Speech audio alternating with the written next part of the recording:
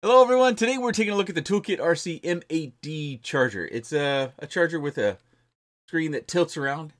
It's also touch screen, but if you don't want to touch it, we do have still buttons on the side. But the most important thing I have to tell you is probably something our veterans probably already know just from looking at the specifications. It does not come with an internal power supply. You can't buy this, bring it home, plug it into the wall. It comes to supply power with an XT90 connection. Typically this end has nothing on it, but I've put an XT60 on here so that I can use my ToolKitRC power adapter. So I'm going to be using this to show you how this operates. And it does have some interesting and fun features that you might enjoy for, I think it retails for $139.99. As far as the other specifications, they're printed right on the box, which is right here. Oh, catfish. And through the magic of editing, I have it right here on the screen. So of course, we have the model name right down here. Input, this is important part. 10 to 49 volts, max 60 amps. Of course, we got that XT90 connector on this guy to supply all that power. Of course, the more power you supply it, the more likely you will be able to achieve the fastest possible charging for the batteries that they have listed there that go from 1 to 8S, and for the nickel metal hydride 1 to 20S. And for the PB batteries, 1 to 15S. Of course, it has charge, discharge.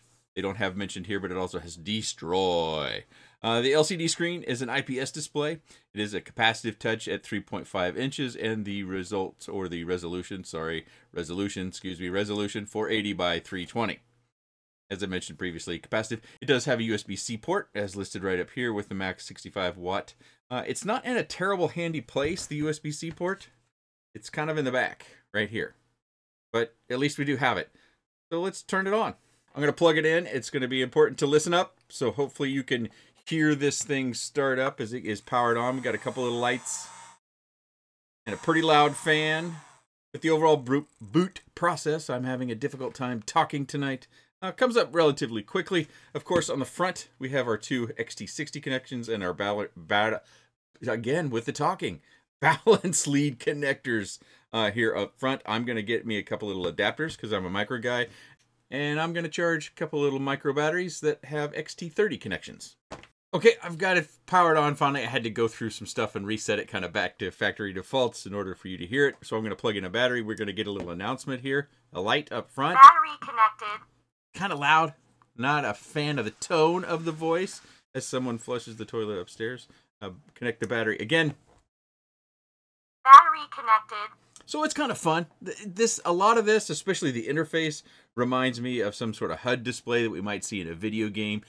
Reminds me a little bit about FPV with our Betaflight statistical information on the screen as well. You know, you can put crosshairs up there. You can put the stick overlays. Kind of that geeky sort of stuff. This charger and the interface of this charger kind of speaks to me in that regards. But let's go in here so you can see the settings. Notice as I scroll that it doesn't scroll smooth like your cell phones. It doesn't have that high refresh rate that makes things really, really smooth.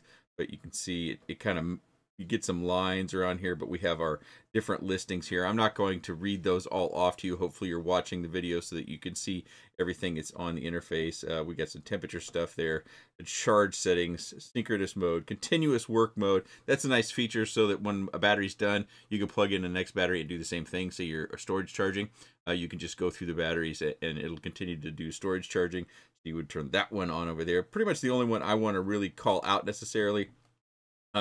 Here we've got the backlighting, so we can scroll that down with the touch screen.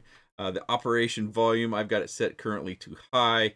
It has a couple different settings, off, low, and medium as well. The announce volume, same settings available. 10 different languages, so for our friends that don't speak English, hey, got several there. Hopefully you can see these: Portuguese, Spanish, Chinese, Mandarin maybe? I don't know. I can't read these. I can only read English. Sorry. And then we've got the dark. Yeah, come on, register, and then the light. I'm going back to, whoops, I moved a setting. I'm going back to dark mode. I like dark mode. I use dark mode for work. So that's what we're going to go. Let's see, what's F? What's left? We've got our log file. It can keep log files for our different batteries. You can calibrate the channels, and then down here we get our ID And then we have our save button that's overlaid here. These are not actual buttons. These just relate to these buttons over here. So don't get confused by that. You can use these buttons instead of the touch interface if you want to. So let's go up here to our charge. Let's see, max power. We'll just leave all this stuff. Let's go back. And we got 2 batteries charged or plugged in. So I'm going to go into 1 battery. And then let's see. So I'm going to currently charge there, but I'm going to modify so I could drag this up, drag this back down. And then when it gets a little bit tedious, you can try to drag it. See, I always have problems when it gets down here right at the end, and that's where I have to use the scroll wheel. Click it.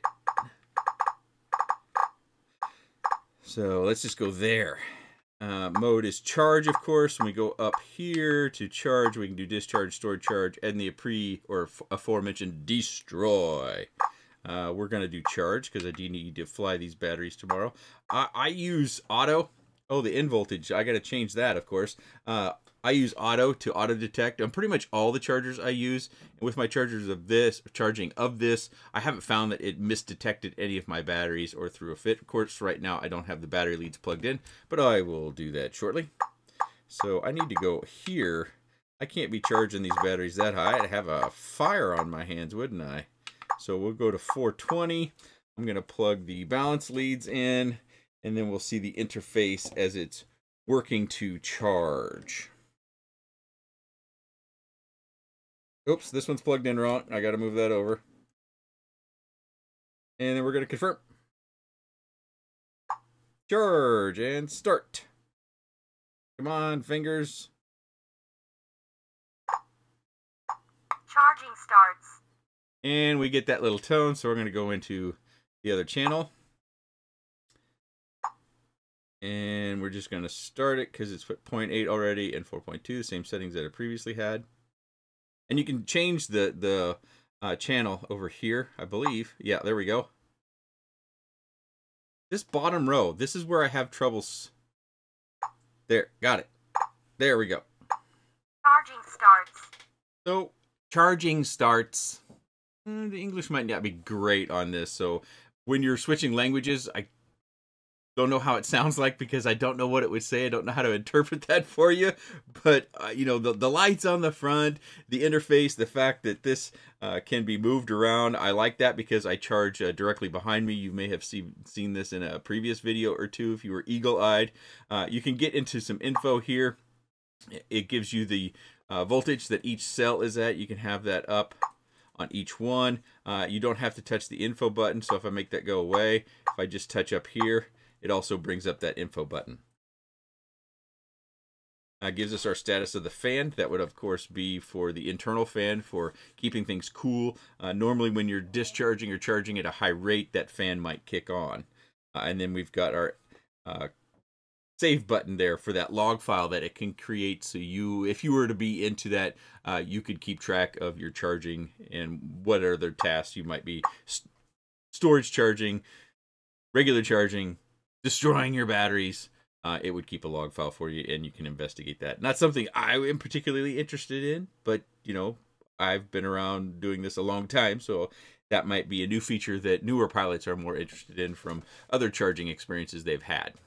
So when I say geeky or nerdy or techie, I think of that as a term of affection. This is a Father's Day gift from probably more than a decade ago that my wife got me because, yeah, I'm kind of a geek. But I've built a career on that that's helped feed the family. So I don't have any problems with being geeky or techie or nerdy. Wear it as a badge of courage and honor and what have you. But as far as this charger goes, yeah, it's a little bit geeky.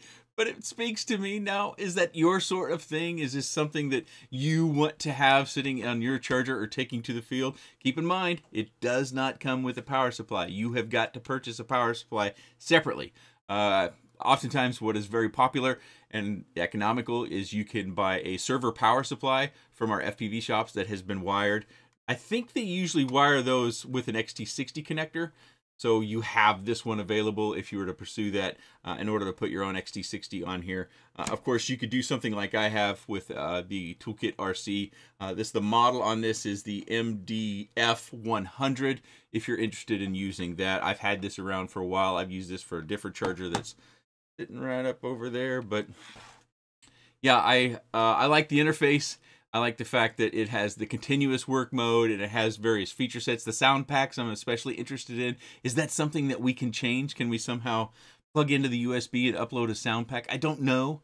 I haven't really investigated that a lot because I don't know. I'm not very creative when it comes to those sorts of things, but many of you are. Maybe you have a Bardwell sound pack. You capture snippets from his videos and you make a Bardwell sound pack, or you have an Arnold Schwarzenegger or some other celebrity with an interesting voice, or maybe you take the Amber sound pack from FR Sky and repurpose it for this. I don't know if we can do that, but wouldn't that be fun and interesting to make this a next level geeky or techie sort of charger? It's not too often our chargers are very exciting, but in this case, the interface in that sound pack would be something that I'm pretty interested in. So if you know, and I'll ask after this video is published, I try to keep my communication with the manufacturers pretty minimal. I'll ask about the sound pack to see if maybe that's a possibility or a feature they can bring to their next charger if this one can't house a different sound pack natively. But if you have any comments, questions, suggestions, or otherwise on the ToolKitRC M8D touchscreen, tilt screen, XT90 powered charger, please let me know in the comments section below. I appreciate your time. And thanks for watching.